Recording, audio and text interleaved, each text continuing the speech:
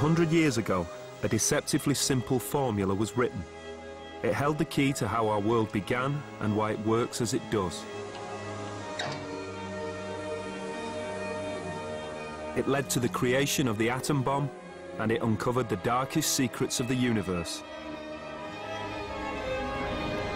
Its author was a youthful Albert Einstein. It's one of the most important and certainly the most famous equation in the world.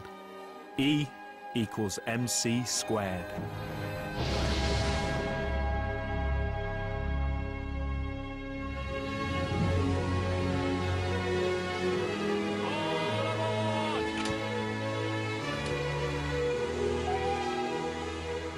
When we think of E equals mc², we have this vision of Einstein as an old, wrinkly man with white hair. E equals mc² is not about an old Einstein. It's actually about a young, energetic, dynamic, even a sexy Einstein. But while we've all heard of young Einstein's equation, very few of us know what it means. In fact, E equals mc² is so remarkable that even Einstein wasn't sure if it was really true.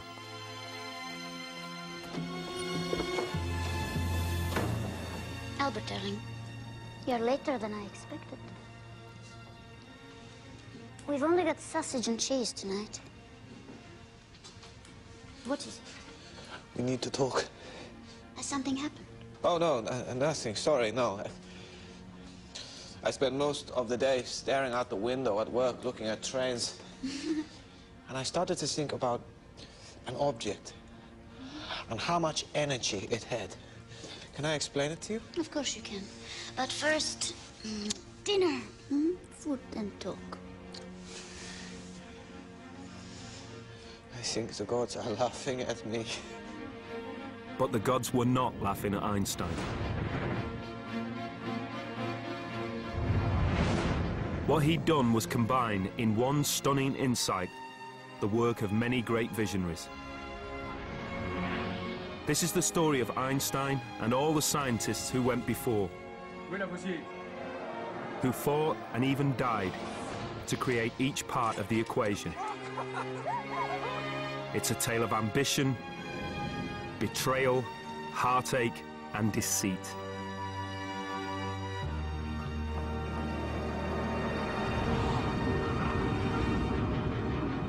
And the story of E equals mc² starts long before the birth of its creator, Einstein, with the discovery of E for energy.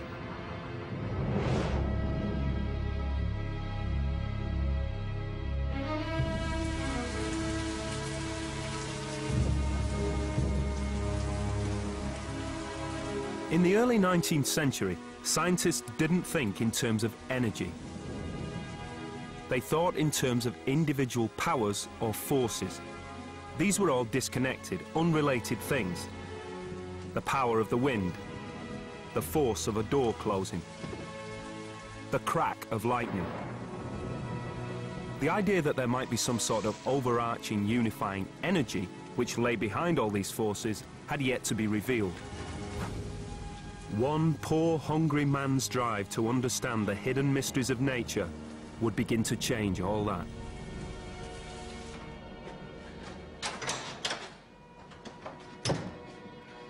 Young Michael Faraday hated his job. He was uneducated, the son of a blacksmith. He'd been lucky to become a bookbinder's apprentice. But Faraday craved one thing. He craved knowledge. He read every book that passed through his hands. He developed a passion for science. All of his free time and his meager wages were poured into his self-education. He was on the threshold of an incredible journey into the invisible world of energy.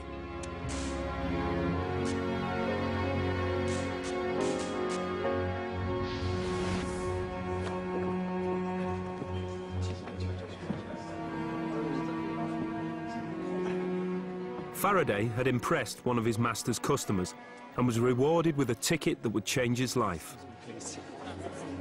Can I pass, please? Can I pass? Some of us are trying to improve ourselves. If people will let us. Of course, pass, pass. This way to a better life? In the early 1800s, science was a pursuit of gentlemen, something Faraday was clearly not. He had a rudimentary education, he'd read widely, he'd gone to public lectures. But in 1812, he was given tickets to hear Sir Humphry Davy, the most prominent chemist of the age.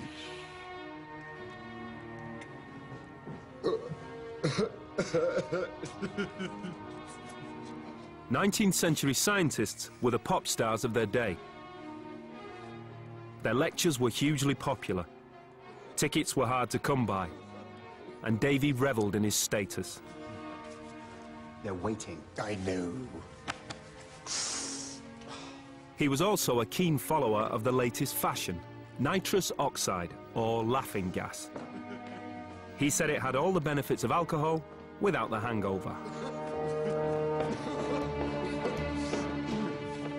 Electricity, ladies and gentlemen. A mysterious force that can unravel the confusing mixture of intermingled substances that surround us and produce pure elements. Davy was an absolutely first-rate scientist.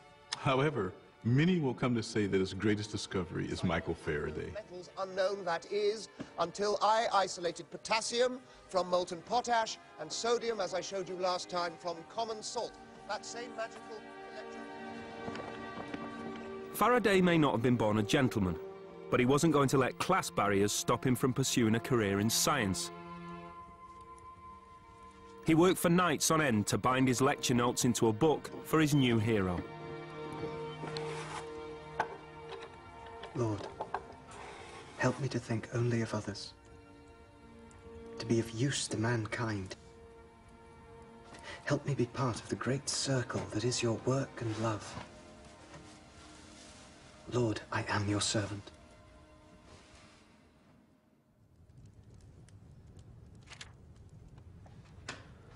Well, this is excellent work, Faraday. So what is it you aim to do with your life? My desire, sir, is to escape from trade, which I find vicious and selfish, and to become a servant of science, which I imagine makes its pursuers amiable and liberal. Really? Well, I shall leave it to the experience of a few years to set you right on that score. Look, I haven't anything at the moment. I'll send a note if anything comes up.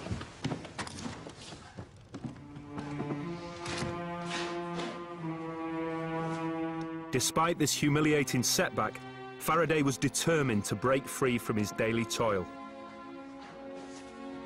His patience was rewarded.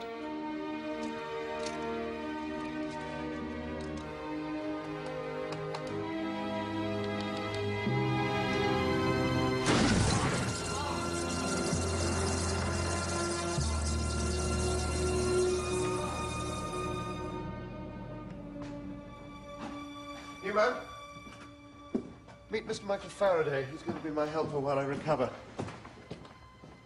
He assures me he is a Christian fellow. Perhaps with God and Faraday in charge of the chemicals, you and I will be safe in our place of work.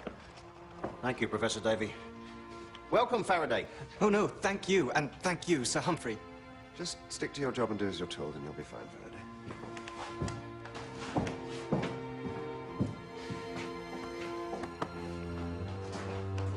Faraday became the laboratory assistant, eagerly absorbing every scrap of knowledge that Davy deigned to impart. But in time, the pupil would surpass the master.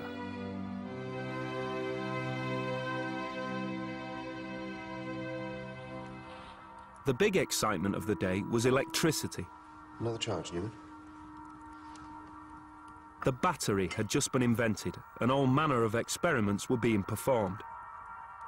But no one really understood what this strange force of electricity was.